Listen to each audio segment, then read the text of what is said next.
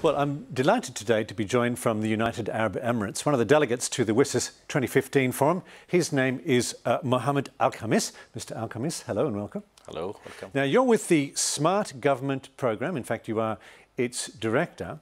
The government came to you with a mission, didn't they? We heard a little bit about this last year. Tell us what the mission was and how you got there. Well, thank you for this opportunity.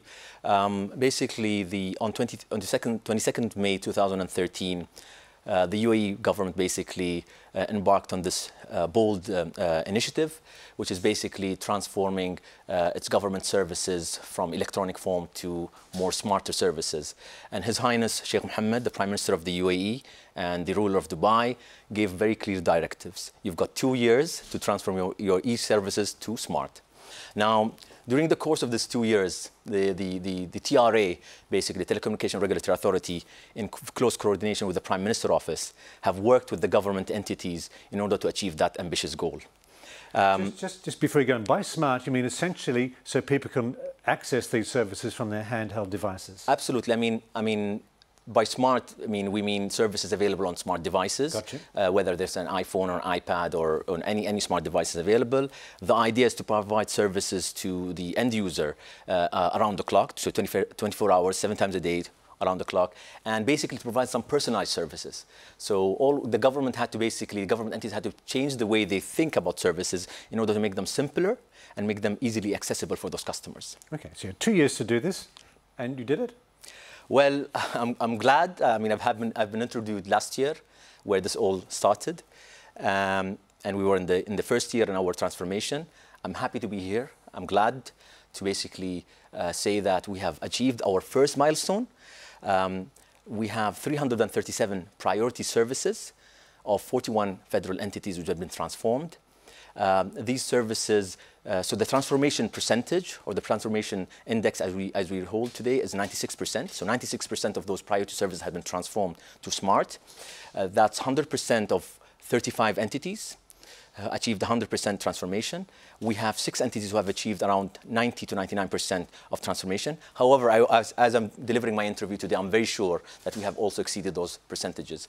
Now, the beauty about this transformation is that we've looked at various sectors. So the number of services we've been transformed span across spectrum of sectors. So we've got the health sector, we've got the education, we've got the infrastructure and power sector, we've got the social affairs sector. So really, we try to ensure that every stakeholder base and every customer base of those sectors has been serviced, basically. Okay.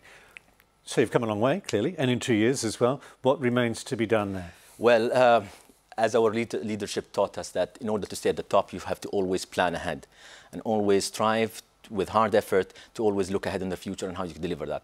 While we were achieving our transformation and working with government entities, we have been also working side by side on our parallel strategy. A strategy was put forward in collaboration with the Prime Minister's Office. We've called it the National Plan of Smart Government. And basically, the strategy looks at 4 main pillars, 4 main strategic pillars. We've got the people, basically how we could increase customer satisfaction. We've got the government, how can the government work efficiently together. We've got the knowledge, how we could increase knowledge using ICT. And the last one is basically innovation, because we believe in innovation. So how we can increase innovation by the use of ICT. The national plan basically looks at 7 priority areas in order to bridge the gap, in order to excel to the next level. We've looked at the 7 priority areas, sorry. First of all, which is the smart infrastructure. So how we can deliver infrastructure which can be able to cater for the future expansions. We've looked at the smart identity. So how can the customers be able to get what they want and interact with the government online while ensuring that the identity is secure. We've got the outreach and engagement, how to ensure that none of those customer base are left behind, to ensure that on board, whoever doesn't have the IT background should also be able to utilize and benefit from the customer services. We've got the human capital, basically a center of digital excellence, basically derived to aid and assist the government entities in bridging up any gap in terms of technical advancements. We also have the governance and policy, again, leapfrogging and providing services online does not mean, there should be some sort of a governance or policies related to that to support it, actually. And the lastly is the service modernization. So with the whole mindset being shifted towards delivering services with the customer in mind, entities will now have to look at what the customer wants and how they want the service to be delivered to them.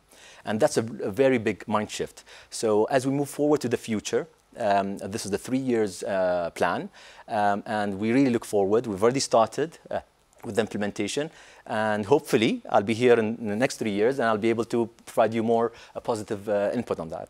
Well, I look forward to that meeting. Mr. Mohammed Al Khamis, we thank you for your time today. Thank you very much. Thank you.